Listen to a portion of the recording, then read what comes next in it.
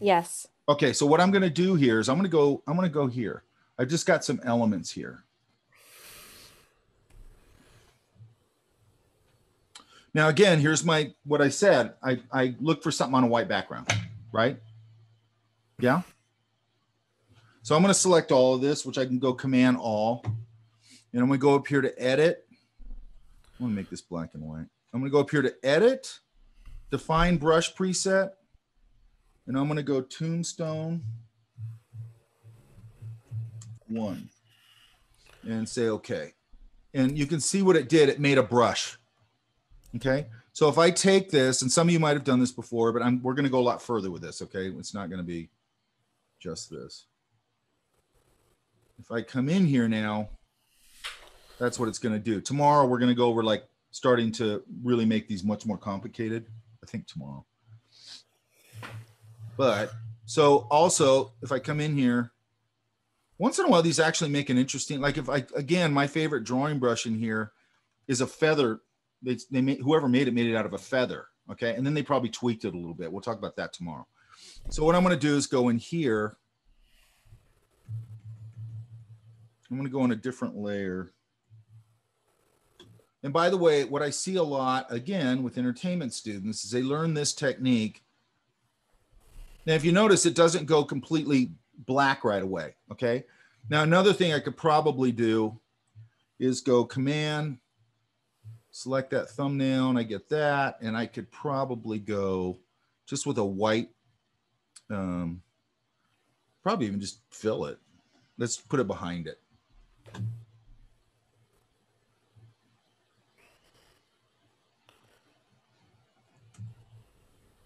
Okay, so I just filled the backer with white just so I could get a little more of that.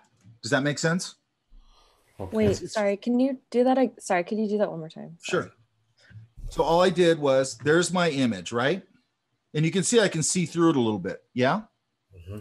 That's Casey. Is that you talking, Casey? Yeah, that's me. Sorry. Okay, so I put a layer behind it and use that tombstone to make the selection, right? Yeah. And now I put a layer behind it, and I'm just going to fill it with white. Because what that does is it opaques it.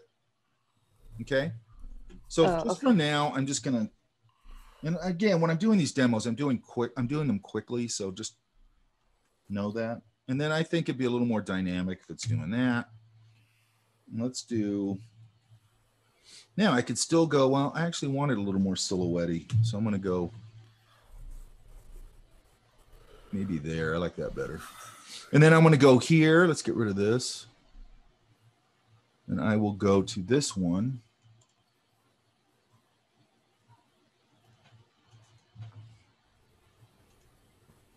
And again, I'm just going to go select all, edit, define brush preset, tombstone 2, boom. Go back to my image, make a new layer. I'll put this guy more in the foreground. Oops, it's white. Let's flip it. Oops, I don't like that. I want this guy really dark. And again, I'm going to put this guy at an angle. I don't like it there. I'm going to try it over here. Let's just put it there. Good enough. Now, I'm thinking about how it overlaps too. I don't want to have a tangency like that. You see that? Yeah? And it also gives me overlap, which is good. So I could go and put another one. I've got another one, but you guys get the point on that, right? Yeah. Okay. Now, here's the thing where people fall apart on this. And this comes down to what I just said, where people like want to make things easy. Okay. So a lot of times, because I've noticed this in other classes, they learn this technique and then they go, it's in a digital painting class usually. And then they go, screw digital painting. I can put everything together like this. And it's like, okay, here's the problem with that. Number one, you're a slave to your reference then. Number two, if I'm doing something stylistic, this isn't going to work because I'm not going to go out and be able to find the style of what I'm doing. So I have to create it anyway. But now what I might do is take elements that I've already created and create brush stamp tools. And we're going to talk about a more in-depth thing that gets out of stamp tools where we can speed up our workflow process. But, you know, you got to think about it stylistically. If I'm doing something like this, or I'm just going, you know, there's an idea for something and it is realistic, this would be fine, you know, to have a discussion or whatever. Does that make sense? Okay, so I'm going to go here and go, let's try this one.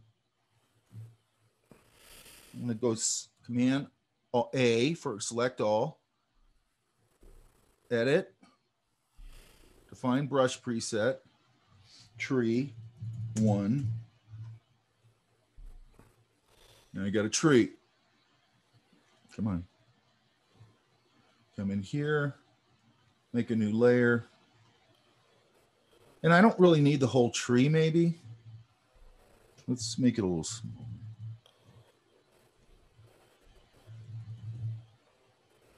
Maybe I just want a little bit of that overhang. Right? Does that make sense? Okay. And let's do one more.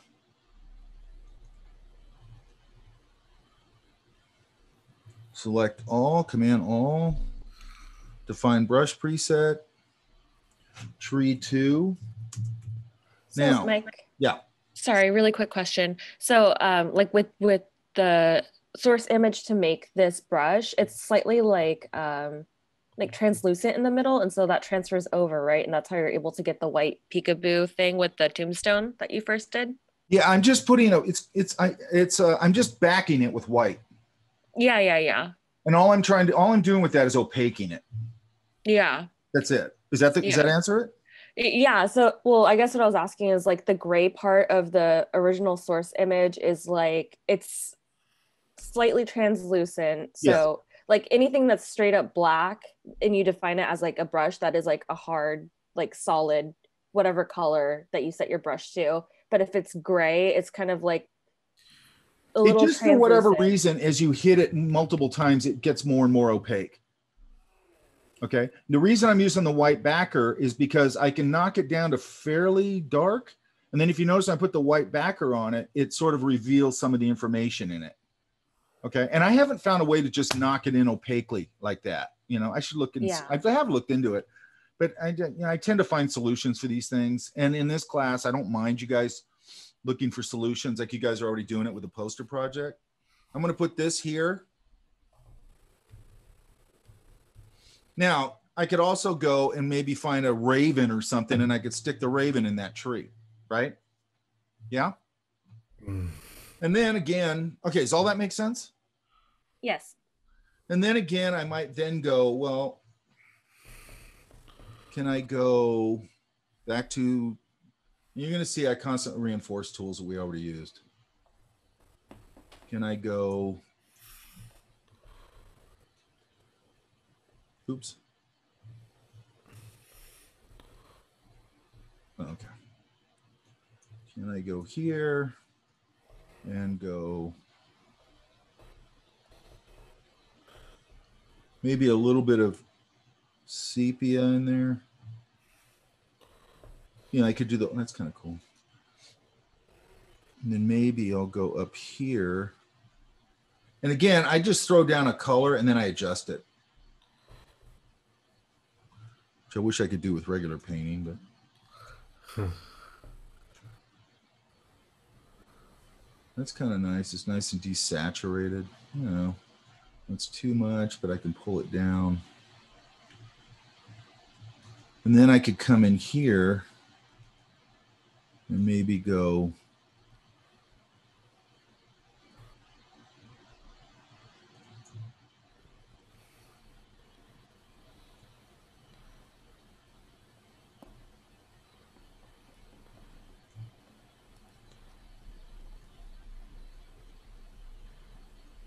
again, I'm doing this super half-ass.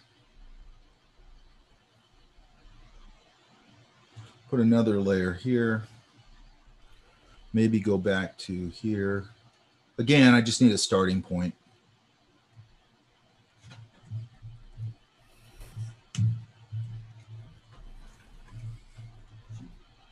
And then again, I got to find it. That's too much.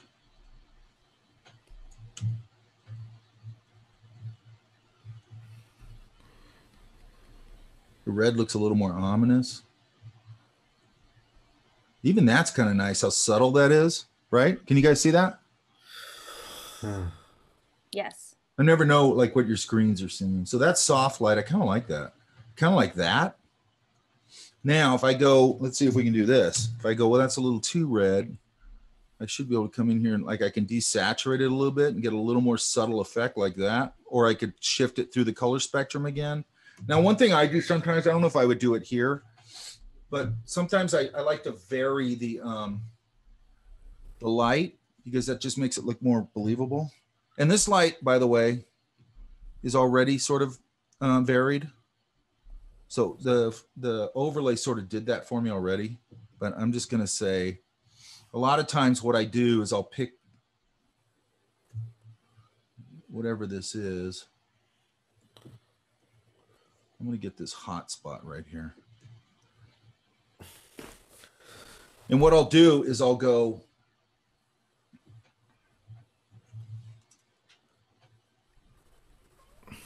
just hit a couple of spots.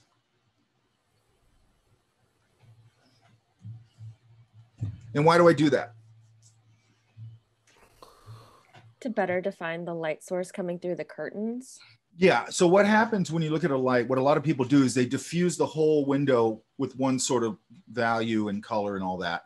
And if you look at lighting through a window, now here I like it. That's not too bad actually like that. What really happens with, like, if you look at an office building, you don't see, and this is how people always paint it. They'll have the big bank of windows and they're all sort of bluish, greenish, whatever they are, right? And you're like, that's not how it works. Number one, through the building, you'll see a temperature shift. Okay. So it might be this floor probably has fluorescent lighting. This floor has this kind of lighting, who knows, right? And then you'll get hot spots because somebody might have a lamp on their desk near the window. So now I get a hot spot, and I might get a hot spot because maybe the lights are up in the ceiling and I get a little bit of a hot spot. So the light sort of, you can get little hot spots. If you're driving past somebody's house at night and they got the windows low and the TV on, you see that weird bluish flickering going on, right? And if TV's close to the windows, then you get that. So all I'm trying to do is just vary the lighting so it feels a little more believable, right? Which just means I'm probably going to have a few hot spots. Okay. Not always, but you can see it sort of makes it a little more believable. Does that make sense? Yeah, it's the tungsten lighting. Yeah. Yeah. It could be tungsten lighting, can be sodium vapor lighting, can be fluorescent lighting, can be amber lighting, can be incandescent lighting. Incandescent lighting is super yellow. Sodium vapor is like a weird ambery, super unnatural ambery color. Okay. There used to be, I don't know if I ever said this, but I worked for this huge company for a while. It's like any other company. It has huge building. And most of the building was all the industrial part of the operation, right? And then we're in the bank of offices in the front. And I had my office opened up out into the warehouse and all that stuff. And I like that because I could escape all the time. But anyway, when you went out there, I actually thought this shouldn't be allowed. They had sodium vapor lighting in there. And I'm like, I can't believe people have to stand in this horrible lighting all day long. It looks like you're in some kind of weird dream. And it's really not healthy. Okay. And isn't also, like if you go to down, go ahead. Isn't that like the night lights, like what they use outside on the... They use them a lot in industrial situations and big giant warehouses and stuff like that for whatever reason. I don't know why. It's just industrial lighting. But also if you go to LA, like I go to my friend's gallery and he has a gallery downtown near FITM, like in the fashion area. And if you come out of there at night, for whatever reason, I don't know if this is all over LA, I can't remember, but in that area, at least they use, I think it's sodium vapor lighting, and it's that weird unnatural color. So it gives the street like this weird surreality at night. Does that make sense? Yeah, it's mostly that particular area. Other districts will have a different lamp, a different bulb. Yeah. But anyway, it's just, again, mood, right? Like I'd argue, if you're under sodium vapor lighting, you come out of this, because I've done this a million times. I come out of the opening, walk out on the street, and I'm like, what? It's like a weird, it's off-putting. You know what I mean? And there's somebody, by the way, I have a picture of this. One night we came out of the opening, me and a friend of mine, we walk across the street, I turn around and there's somebody in a cloak, right? I'm not kidding you. It looked like death or something, right? Like walking down the street. And because of that lighting and everything, and plus it was just so weird, I was tripping out on it, right? And then my friend goes, because it was so weird looking, my friend goes, did you just see that? Like she wasn't sure if she saw it either, right? And I got a picture of it because I go, oh, when I take a picture of it, it'll just look normal or something, you know, but it didn't. It looks super weird. And somebody else has told me they've seen that person, so I don't know what that's all about. But You still have that picture? yeah, I have it somewhere. Right on. I actually want to find it. It's weird. I mean, you see all kinds of shit like that down in LA. Now, I like that there's just one light on here, but then I'd have to go over here and light up these two because it looks like they're on the same room, right? And, you know, and I get a quick image, okay? Now, to me, what these things are really good for, I mean, it could be good for a lot of things. Could be good for a quick discussion. Hey, I'm thinking something like this. You only spend 15 minutes on it. If I'm talking to another creative person and they're really creative and really understanding of imagery and all that sort of stuff, maybe this is going to be stylized, but I go, hey man, it'll have something like this vibe, except I'm going to stylize it like we talked about with this, or we've been working on, or like this sketch, but I'm going to sort of light it like this and do this kind of color thing with it. And if it's somebody who knows what they're doing, they'll be like, oh, all right, I get it, you know? And then, you know, and then I might go, okay, so everybody's digging that. So maybe I'll take my drawing now, I'll block it out real quick, and then I'll apply this lighting to it and this idea to it. Does that make sense? Maybe I'll take my own tree and, you know, whatever. Well, if I have my own tree and I don't need a stamp. So does that make sense? Yes. So it's pretty straightforward. Just always weird to me why people, I think this is a useful tool in context, but other than that, it's not. Hang on. Okay, let me get a screen grab here. And then what we're going to start, I think I have to look at my notes, but I think what we're going to start tomorrow is to start to take this further into, hang on.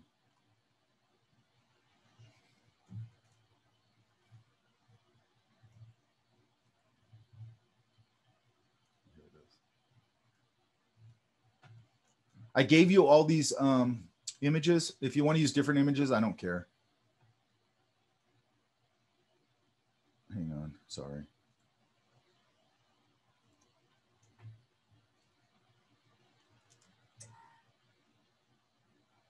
Okay, perfect. Any questions on this? No, I think this is pretty straightforward.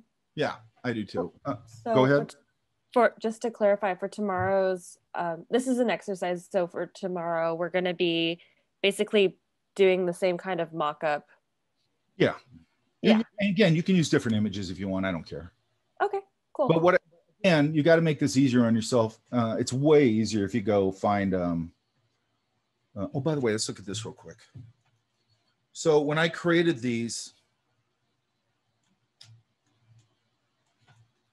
I'm going to go to my brushes. Oops. Right here.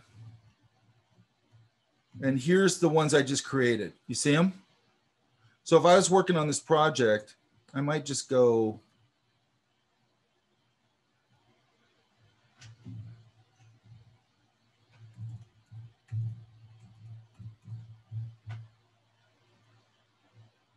And now they're in this folder. And they're the current tools I'm using that I've created for this particular job, okay? And we'll talk about it later. You could take these and I could export these and they'll export to an ABR file, .abr file, I think it's called. And then I can double click that file and it'll just reload all these back into Photoshop. So I don't need to keep them all the time. I can keep a folder for all these specialty brushes. I might have some in here. Yeah, right here. So I've created different ones. Let me see, where is it? Yeah, here. I've created different ones for different things.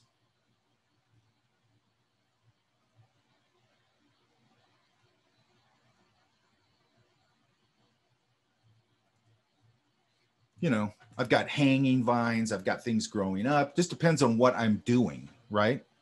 This one is for, I did a pencil drawing of a Japanese temple, and then I was pulling foliage sort of from that idea. Okay. And then, you know, I can mix these up. I can go grab that, take it down here, edit, flip it here, maybe go to my warp. Oh, I'm on the wrong layer. Hang on. Now go to my warp. You know, and just change it enough where it's not repeating. Does that make sense? Yeah. Also, when I take this and I bring it down here like that, you're not really going to notice it as much, because then I'm creating a little, you know, shrub idea. And then as we get further into other types of brushes, there's a lot of different ways to do this. That's repeating a little too much. So maybe it comes down here. Maybe I just simply take it and do that. And I can start to create these different things. And after a while, you know, you have like a little library. What I would try and do though, and like I've said, it used to be really hard to organize your brushes in Illustrator or in Photoshop. It's much easier now. You just do that. You make a folder and throw it in there, right? Now I keep, and I've got some in here I think I have duplicated because I've done them as demos or whatever, but right here, you know, I try and keep them in the order I use them. My favorites is just literally that. Here's my favorite drawing brush, some brush tools I like. Then usually I go to smudge. Here's all my smudge tools. This isn't a smudge tool. I don't know why that's in there. You know, then I like these inking brushes. Those are nice. My grit brushes, my oil brushes. And then I think I have one that's impasto brushes in here somewhere. So I don't smudge. The reason these are duplicated is, see, this whole file was part of another file. So that's actually not very organized. Dry media brushes. I think those are native Photoshop brushes. I don't know why I have a smudge 2 here. That's the same thing as that one. I got to organize these. Special effects brushes. This comes in handy. This one here.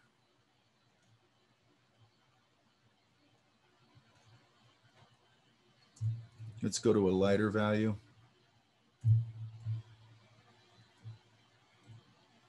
You know, I might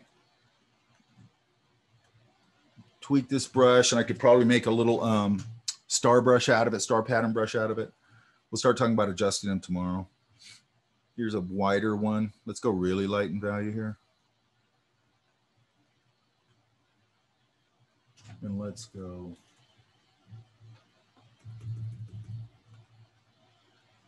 So what I could do, let's do this.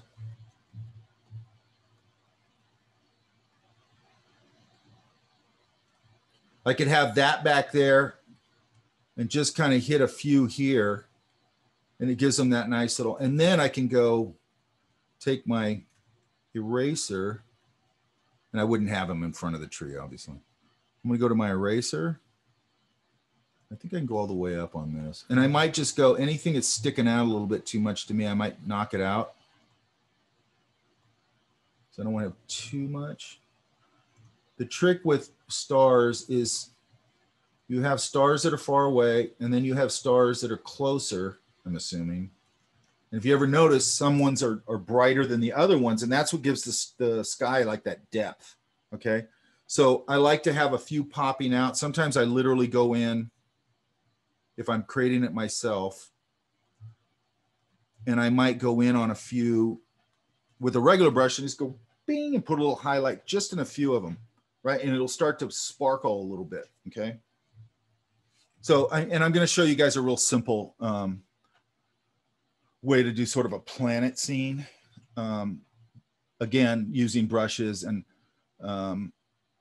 which we're going to probably do like Wednesday or something. Does that make sense? Okay. And again, everything I'm showing you, you don't have to be an illustrator or whatever, but you see how much depth that gave the sky right there, right? You know, and then I could also vary all this. I could, I don't know, I could warm it up down here a little bit if I wanted, so on and so forth, right? I could go in here maybe and go, let's try this. Let's do this. Let's see if I can find a brush. It's sort of a not good brush normally. Let's go down here. So I actually want something that's sort of ribbony.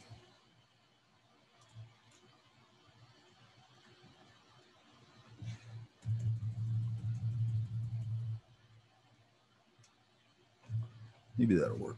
So let's go. Well, let's do this. Let's go here. Come on. So I want to get a little more of a purpley thing. Again, I can readjust it. It's fine.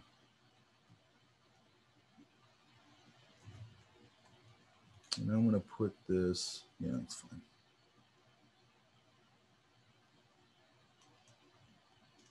It's going to be really half-assed, but.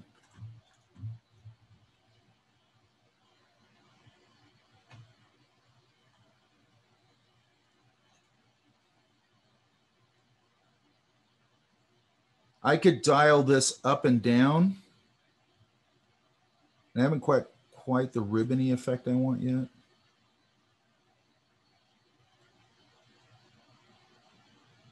Sort of there. Let's try a different one. I'm going to try this one.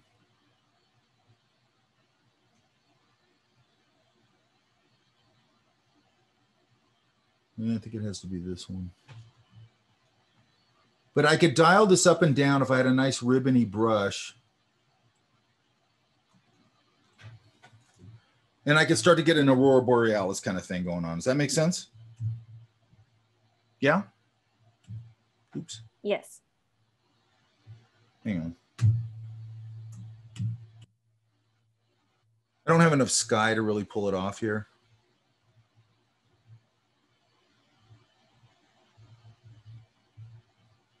Because it'll blur at the top and the bottom. That's just kind of cool right there. So on and so forth, right? So if I get a ribbony effect and I sort of blur the top and the bottom, it'll get that Aurora Borealis thing. I don't have enough sky for it. Okay, questions on any of this? No, this is pretty straightforward. Thank you, Mike. I'm going to edit the video as quick as I can. Still having problems with my thing for some reason, but which I don't understand. I'll probably edit this to just this discussion around the tools. Is that fine? This other stuff was just discussion. I think that's, it's fine. So I'll just try and edit it to that part. Okay, the informational part. I want to get this done by tomorrow.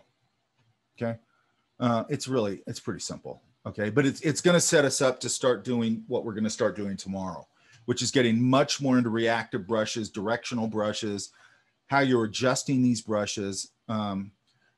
This tool is really cool. You can make some cool drawing brushes and things like that, like the one I told you, but you got to learn how to take this way further, okay, for it to really be effective and to go in and start understanding how you're adjusting all these brushes, especially if you're an illustrator, especially if you're an entertainment design person.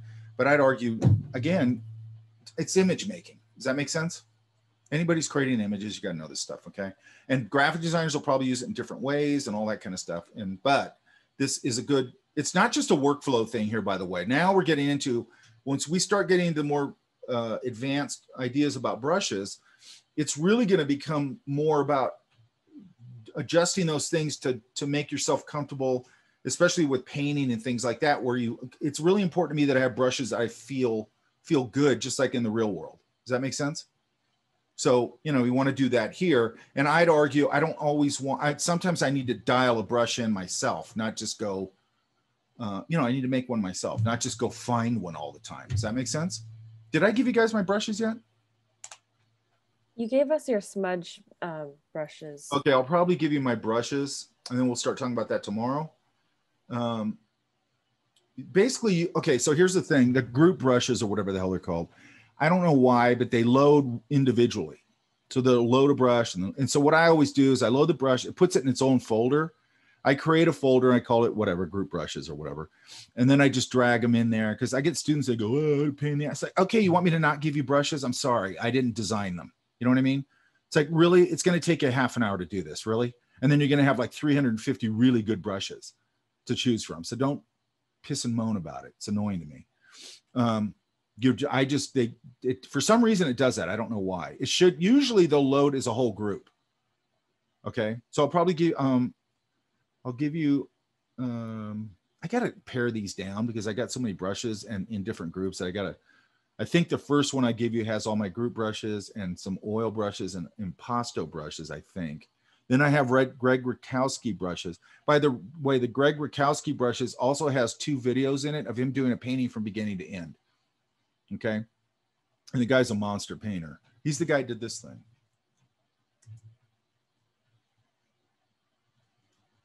Oh, not that one. The dragon one. You know that dragon one I showed you guys? Really, I mean, some of his stuff is really hard to tell it's not an oil painting. Anyway, and it's just, you'll see it's really simple. He just starts with big silhouettes and starts working in the silhouettes. It's pretty straightforward. There's no bullshit with him. He's just painting, which I like. Okay. And then his brushes are in there. And then I'll give you my ink brushes. Did I give you my rusty nib brushes? I don't recall seeing your. Okay, so I'll put those in there. That has literally that. It's these. Look. Yeah. So let's look at a couple of things real quick.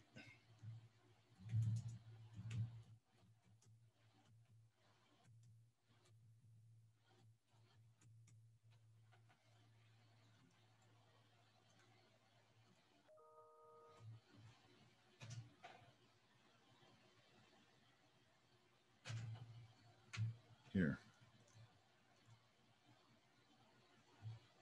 See if I can find the video real quick. Come on, where are you? Sorry, my brush. All right, here we go. So here, that's these. This is the rusty nib ones. We don't really need the music. Nice inky brushes. Yeah. Okay. But this also is the one that comes with those watercolor brushes I was using. Remember when we were talking about that? Yeah. So it has like an 80% watercolor wash. They're really nice brushes. Hang on. But they also have all these ink brushes in there. Okay. The other ones are these. I just like to show you what they do. So the other ones are sort of more reactive brushes. Okay. And then I got some in there that are impasto, some are oil, blah, blah, blah. Okay. Look at that texture. Now, again, it's going to become right tool for the right job. What's really nice about this, and by the way, I used to use a program. I might get it again. I used to use a program called ArtRage. Have you guys ever heard of that? Years ago, right? And I still haven't seen any brushes that emulate what that program did. So what I used to do is I'd build my whole painting in Photoshop. Then at the very end, I'd take it into ArtRage and I throw those big fat oil impasto strokes all over it. And I just haven't seen brushes that do it as good as that program yet. Have you tried it, Casey? Yeah, I loved ArtRage. That was like literally like 2008, like 2009. Yeah. And like the acrylic brushes, like you could see like the texture of like the paintbrush, and it was you could do really fat impasto strokes in it. It was it's still around. I just looked it up because I go to that way, and it's still around, right? But I'm not understanding why it's not more popular than it is. I really think it's because most of the painters right now are digital painters and they don't even understand any of that stuff. Like, you know, and I don't know how much it really matters if you don't know how to paint, really. You know what I mean? You got to know how to use that stuff. You're building your painting, by the way, digitally. It's what we were talking about in the plein air thing. It's like you're coming in really washy and loose and transparent, even with oil, right? And then you're building up fatter and fatter paint. And that's the same thing I do digitally, okay? Or a lot of people do. Greg Rakowski, all that. It's not like I invented it, right? Does that make sense? All right, you guys. I think I got my, what do you call it? I got my, okay, so now we're getting out of selection so much into some, I don't know, I think it's fun stuff now. Yeah? Okay. That's it, I think. Where are we at? No, not too bad, 12:30. I'm gonna go eat breakfast. All right, you guys. I'll see you tomorrow. Yeah. Thank you, Mike. See you Good job, tomorrow. you guys. Bye. Enjoy your breakfast.